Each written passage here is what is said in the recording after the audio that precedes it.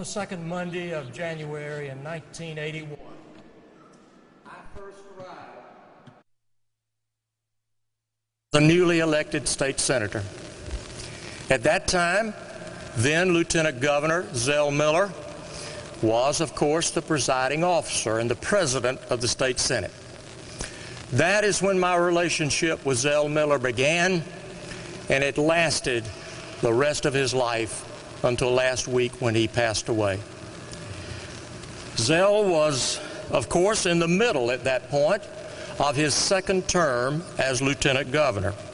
And, of course, as president of the Senate, he had the power that that office bestowed upon him. For the next decade, I served in the state Senate with Zell as the president of that body. So, as I look back on that period of time, it was a pivotal time in my life, and it was also a pivotal time in the life of Georgia. It represented a shift away from the status quo and a movement into the more progressive era, which continues even today.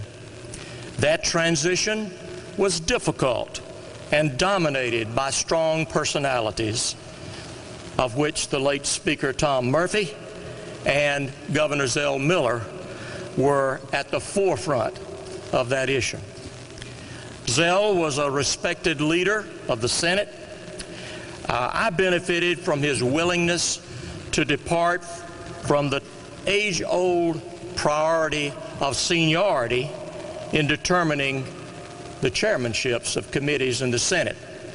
I was fortunate that after only my first term, 2 years in office, he selected me to be the chairman of the Judiciary Committee, a very pivotal point in my life. Now, at one point, Zell decided to be magnanimous and to give away his power of appointing chairman. He very soon realized that was a bad mistake, and he quickly took it back.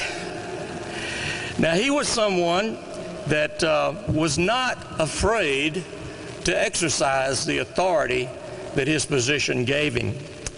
I know that he realized that that was a tool that really could be used effectively.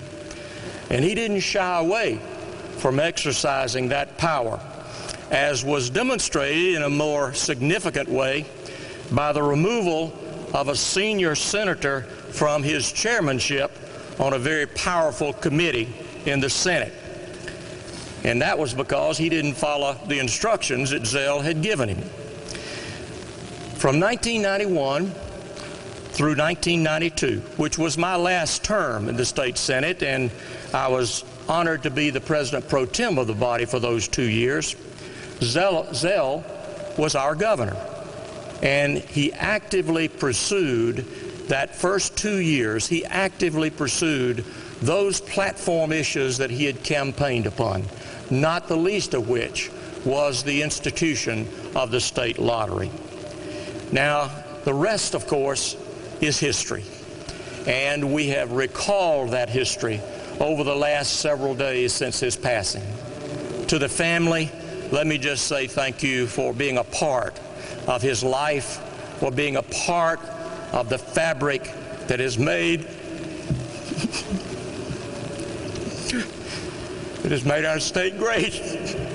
A lot of that lies at his feet, and thank you for being his support.